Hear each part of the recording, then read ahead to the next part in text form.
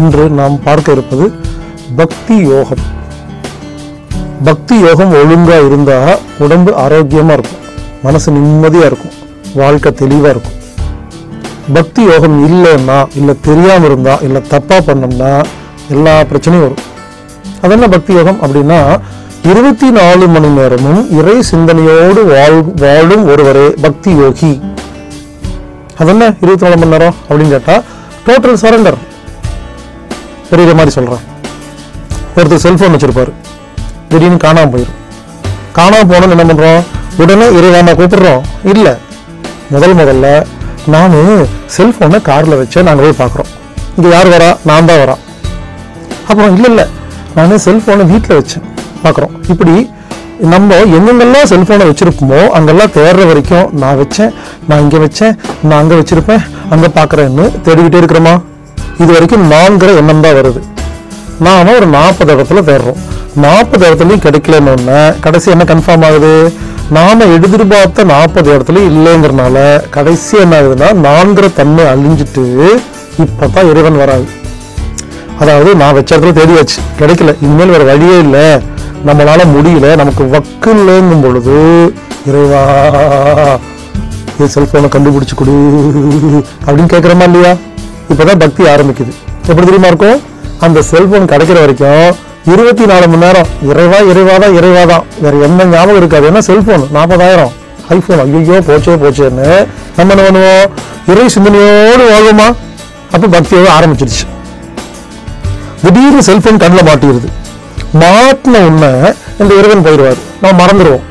ஓடி போய் செல்போன் எடுத்துட்டு, நல்ல வேலை டேமேஜ் எல்லாம் ஆகல, யாரும் திருடல, இங்கதான் விட்டுருக்குன்னு எடுத்துட்டு, ஆமாப்பா திடீர்னு செல்போன் காணாம போச்சா, ½ hour ஆச்சு, அதான் மிஸ்டு கால் பார்த்து அட்டன் பண்றேன்ட்டு நம்ம மட்டும் நடந்து போயிட்டே இருப்போம். இறைவன் இருக்காரு இல்லையா மேல இருந்து, நான் தான் கண்டுபிடிச்சு கொடுத்தேன், போறான் பாரு, இவ்வளவு நேரம் 1/2 மணி நேரமா என்ன கூப்பிட்டே இருந்தான், கண்டுபிடிச்சு செல்போனை கொடுக்குறேன், எடுத்துட்டு மாட்டுக்கு ஓடுறான் பாரு, டேய் பாடா அடுத்த முறை வருவே இல்லை, உன்னை என்ன பண்ற பாரான்னு இறைவன் வெயிட் பண்ணுவாருங்க. இதாங்க பக்தி. இதுக்கு பேரு பொழப்பு. நம்ம எல்லாம் இறை பக்தி எப்படி தெரியுமா பண்றோம்? நமக்கு வக்கு இல்லைன்னா எப்பாவது தேவைப்பட்டா மட்டும் கூப்பிடுவோம், இறைவான்னு. அந்த காரியம் நடந்த உடனே டக்குன்னு மறந்துட்டு அடுத்த வேலையை பார்த்துருவோம். இப்படி யாரெல்லாம் செய்கிறீர்களோ இதுக்கு பேரு பக்தி அல்ல, பொழப்புக்கு பக்தின்னு பேரு. பக்திசாலின்னு சொல்லிக்காதீங்க, புரிஞ்சுக்குங்க. இறை பக்தின்னு என்ன தெரியுமா? பக்தி யோகம் என்ன தெரியுமா? 24 மணி நேரம் இறை சிந்தனையோடு வாழ்வதே பக்தி யோகம். அதாவது புரியுற மாதிரி சொல்றேன். ஒரு அம்மாவை பார்த்து கேட்கிறேன், குழந்தை பெற்றுக்கிட்ட ஒரு அம்மாவை பார்த்து கேட்கிறேன், உங்கள் மகளை நினைக்காத ஒரு நேரம் என்னைக்காவது இருக்கா? நீங்க ஆபீஸ்ல உட்காந்துருப்பீங்க, உங்க பொண்ணை நினைச்சு பார்ப்பீங்க, 24 மணி நேரமும் இந்நேரம் பஸ்ஸில் ஏறி இருப்பா, இந்நேரம் காலேஜுக்கு போயிருப்பா, இந்நேரம் சாப்பிட்டாலோ என்னமோ நினைச்சிட்டு இருக்கிறோமா இல்லையா? பொண்ணு அமெரிக்காவில் இருந்தாலும் இந்நேரம் தூங்கி இருப்பா, இந்நேரம் என்ன பண்ணிருப்பா அப்படின்னு யோசிக்கிறோமா இல்லையா? தன்னுடைய பொண்ணையோ பையனையோ நினைக்காத நேரம் இருக்கான்னு சொல்லுங்க தாய்மார்களே. அப்போ 24 மணி நினைச்சிட்டு இருக்கிறீங்களே, இதுக்கு தனியாக டைம் ஒதுக்குறீங்க? இல்ல டிஃபால்ட்டா நினைக்கிறோமா இல்லையா? எப்படி எது நடந்தாலும் எப்பொழுதுமே இறை சிந்தனையோடு வாழும் ஒரு மனிதனை நாம் பக்தி யோகம் என்று கூறுவோம். அப்படி சொல்லும் பொழுது, அப்படி வாழும் பொழுது உடம்பு தன்னைத்தானே குணப்படுத்துகிறது. ஏன்னா டென்ஷன் இருக்காது, கோபம் இருக்காது, பயம் இருக்காது. இன்னும் இறையோட சரணாகதி. இது பாருங்க, உங்களுக்கு இறை பக்தி இருக்கா இல்லையாங்கிறதெல்லாம் நீங்க எல்லாம் உத்தராட்ச கோட்டையை போட்டு காவி போட்டு பட்டை அடிச்சுட்டு வந்து உட்கார்ந்து நான் இறை பக்தியில வந்து நிரூபிக்கலாம் வேண்டாம். அதெல்லாம் வேஷம். நீங்க செய்யுங்க, நான் தப்புன்னு சொல்லல. ஆனா அது போட்டிருக்கிறதுனாலதான் இறை பக்தின்னு கிடையாது. சும்மா சாதாரண பேண்ட் ஷர்ட் போட்ட ஒரு பனியன் போட்ட ஒருத்தர் கூட இறை பக்தியில இருப்பாரு. நமக்கெல்லாம் ஒரு கெட்ட பழக்கம், அந்த யூனிஃபார்மை பார்த்த உடனே இவர் பக்திமா நினைச்சுக்கிறீங்க. அப்படியெல்லாம் கிடையாது. அது வேற, இது வேற. நான் சொல்றது அது ஃபீலிங். இது பாருங்க, இறை பக்தியோட வாழ்ற ஒருத்தர், அதாவது பக்தி யோகியை எப்படி திரும்ப கண்டுபிடிக்கலாம்? சிம்பிளா இருப்பாரு, எல்லாத்துக்கும் மரியாதை கொடுப்பாருங்க. இவ்வளவுதாங்க சிம்பிளுங்க. யார் ஒருவர் இறைவனை 24 hours நினைச்சிட்டே இருக்கிறாங்களோ அந்த பந்தம் வராதுங்க. முதல்ல இன்னொன்னு ஏற்றத்தாழ்வு இருக்காதுங்க. ஒரு வீட்டுல ஒரு லேபர் பார்த்து அப்படின்னு சொன்னாவே இறைபக்தி இல்லைன்னு அர்த்தம்.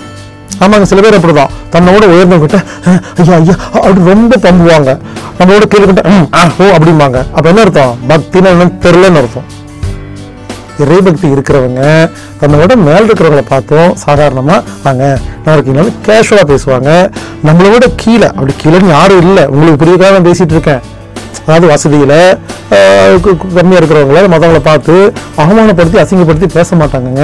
எல்லாத்துக்கும் சம மரியாதை சம உணர்வு கொடுப்பாங்க. அவர்களே பக்தி யோகிகள். ஸோ புரிஞ்சுக்குங்க. அதாவது சிம்பிளா சொல்றேங்க, பக்திங்கிறது வேற, கிரியாங்கிறது வேற. அதாவது வெள்ளிக்கிழமை கோயிலுக்கு போய் விளக்கு பற்ற வச்சிங்கன்னா அதுக்கு பேர் பக்தி இல்லை. விளக்கு பற்ற வைக்கும் பொழுது இறை சிந்தனையோடு வைப்பதே பக்தி. நவகிரத சுத்துறதுன்னு பக்தி இல்லை, அதுக்கு பேரு செயல், கிரியா, அபியாசம். சுத்தும் பொழுது இறை சிந்தனையோடு இருந்தாதான் பக்தி. புரிஞ்சுக்குங்க. நாமெல்லாம் என்ன பண்றோம், நான் பழனி மலைக்கு போறேன், நான் காவடி எடுக்கிறேன், நான் சபரிமலைக்கு போறேங்கிறதெல்லாம் பக்தி இல்லை, அதுக்கு பேரு கிரியா, ஆக்ஷன். பக்தி என்பது இறை சிந்தனையோடு வாழ்வது. இது வேற சபரிமலைக்கு போகும்போது நடுவில் ஒயின் ஷாப்ல போயிட்டு நான் சாமி எனக்கு தண்ணி டம்ளர்னு கேட்குறீங்களே, என்னென்ன பக்தி? பக்திங்கிறது இறை சிந்தனைங்க. 24 மணி நேரம் இறை சிந்தனையோடு வாழ்வது. உதாரணமா செல்போன் முதல்ல வாங்குறோம்ல, வாங்கினவன் நினைக்கணும், இறைவா இந்த நேரத்துல இந்த 30,000 ரூபாய்க்கு செல்போன் எனக்கு வாங்குற அளவுக்கு நான் வசதியோட படைச்சிருக்கேன் நன்றின்னு சொன்னாதான் காணாம போகும்பொழுது கூப்பிடுறதுக்கு உரிமை இருக்கும். வாங்கும்பொழுது மட்டும் வாங்கிட்டோம்ல, ப்ரமோஷன் வாங்கிட்டோம்ல, ஜெயிச்சிட்டோம்ல, அப்ப நான் ஜெயிச்சேன், நான் வாங்கினேன், நான் பண்ணேன், நான் சம்பாரிச்சேன்னு சொல்லிட்டு காணாம போகும்போது நஷ்டம் வரும்போது மட்டும் இறைவனை கூப்பிட்டா அவரும் பண்ணுவாரு, நீ தானே சம்பாரிச்ச, நீயே போய் தேடும்பாரு. நல்ல காரியம் நடக்கும் பொழுது சந்தோஷமா இருக்கும்போது இறைவா இன்னைக்கு எவ்வளவு சந்தோஷமா நான் வச்சிருக்கிறேன் நன்றின்னு சொல்லி பாருங்களேன். அப்ப வருத்தம் வராது. சந்தோஷமா இருக்கும் பொழுது நான் சந்தோஷப்படுறேன்னு சொல்லிட்டு இறைவனை மறந்துட்டு கோவப்படும் போது டென்ஷன் ஆகும் போது மட்டும் இறைவா வான்னு அவர் எப்படிங்க வருவாரு? எனவே பக்தி யோகம் அப்படிங்கிறது என்னன்னா 24 மணி நேரமும் இறை சிந்தனையோடு வாழ்வது. அவங்களெல்லாம் பார்த்தாவே தெரியுங்க, சிம்பிளா இருப்பாங்க, எல்லாத்துக்கும் மரியாதை கொடுப்பாங்க, அவங்க வாழ்க்கையில நல்லது மட்டுமே நடக்கும். அதாவது இறை பக்திங்கிறது ரொம்ப ரொம்ப முக்கியமான ஒண்ணு. எனவே இனிமேல் 24 மணி நேரமும் எல்லா செயல், ஒரு கார் எடுக்கும் பொழுது இறைவா, கார் நிறுத்தும் பொழுது இறைவா, சமையல் ஆரம்பிக்கும் போது இறைவான்னு எல்லா நேரங்களிலும் 24 மணி நேரமும் இரவும் பகலும் என்ன தொழில் செய்தாலும் இறை சிந்தனையோடு வாழும் ஒரு நபருக்கு அந்த ஒரு செயலுக்கு பெயர் தான் பக்தி யோகம். இது இருந்துச்சுன்னா உடம்பு ஆரோக்கியமாக தான் இருக்கும், மனசு நிம்மதியாக தான் இருக்கும், புத்தி தெளிவாக தான் இருக்கும், குடும்பத்தில் நல்லது மட்டும்தான் நடக்கும். எனவே நாம் 24 மணி நேரமும் இறை சிந்தனையோடு வாழ்ந்து பக்தி யோகத்தில் திளைத்து நாம் உலக நலத்தோடு வாழ்வோமாக.